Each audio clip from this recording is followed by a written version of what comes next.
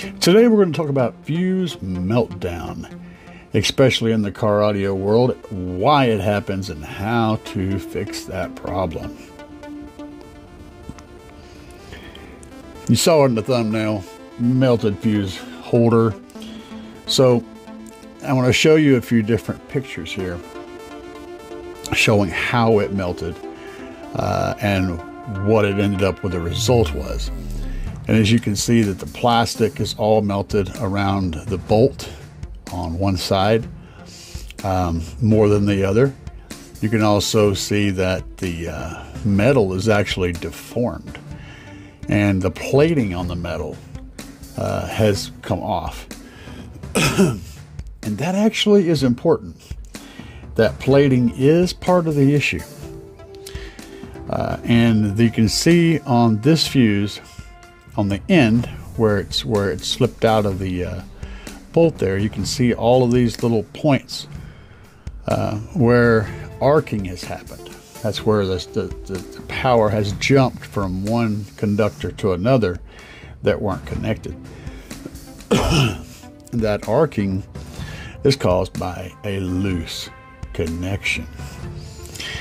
And you can actually, if you look for the arcing, you can always tell what connection was loose.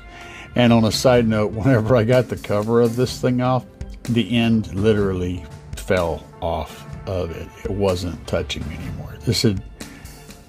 I bet it was noisy as crap before it finally got his attention. But it was a bad situation. Now the plating, I was mentioning the plating. When you have that metal that's plated with another metal, that plating can start to degrade. And if that plating degrades, it can also cause problems. Because whenever your plating is removed from the metal, now you have a gap in between the metal and the other metal, and you've left a space there. That's not a good thing. And this is something I didn't see coming until I started investigating the failure mode. Now, of course, the failure mode was the bolt backed out. And there are multiple ways to solve that problem. Over time, these things happen. One of the ways you can solve it is with the application of a little blue Loctite on the thread. Just put a little dab on there when you screw it in, and then that's one thing. You can also use a crush washer. The split kind of crush washer is a high torque crush washer. It needs to be torqued down quite a bit to get it to work. So it works okay depending on the type of fuse holder you have. The ones that have all the little jagged edges around them, little burrs, are better for a low torque application like this. But if your fuse holder will allow for a crush washer, a split crush washer, and a lot of torque, then that works. You just got to make sure that you're using that crush washer above the fuse, below the bolt head. It needs to be on top, and that can also help. But to be perfectly honest, the best way to make sure this doesn't happen is to every month or two, or whatever, get out there and check. Go through, pull your cover off, check your bolts on your fuses, at least for a while. Check and make sure that they're still tight, because they get loose, and then whenever they get loose, a little bit loose, then you get a bad connection. The bad connection creates heat. The heat swells and shrinks the metal, and it makes the connection looser. And the looser connection makes more heat. More heat makes the connection looser. Blah, blah, blah. It snowballs. There's no coming back from that. You've got to tighten it up, or it's just going to get worse and worse and worse. And the funny thing is, a fuse will not blow from heat.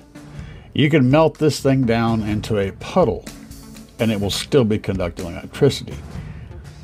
And I'm going to say that one more time. The fuse will not blow from heat. It will only blow from being overcurrented. So your fuse is going to melt into a puddle and not blow because the fuse isn't the problem. Your current isn't the problem. What the problem is a loose connection. So the moral of the story is a good solid connection that is tight and is maintained tight, using, of course, good crimps also, because a bad crimp can create a loose connection at the end of the wire. So let's say you've got your cable running into your lug and the crimp is weak, and it's just, there's not a lot of conductivity happening there. That lug and crimp combination can create heat too. That can cause things to get hot. And if that connection there is making that spot get hot, then you're going to heat the bolts up, you're going to loosen the bolts up over time, and you're going to create more problems. So the problem can come from a loose lug, or a badly crimped lug, a loose bolt. Anywhere two conductors are touching each other and connected, if there's not a solid connection, you're going to start getting heat. Heat's going to make the connection worse, and it's going to snowball. So do your maintenance. Keep track of your stuff. If you're running a bunch of wires, a bunch of power wires, check them every once in a while, because it only takes one to cause meltdown. Anyway, guys, if this is helpful, hit the subscribe button in the middle. Makes my life better, makes everybody's life better. If you got any issues with fuses in the past or any tips for anybody else, leave them in the comments. Thanks, guys. Peace.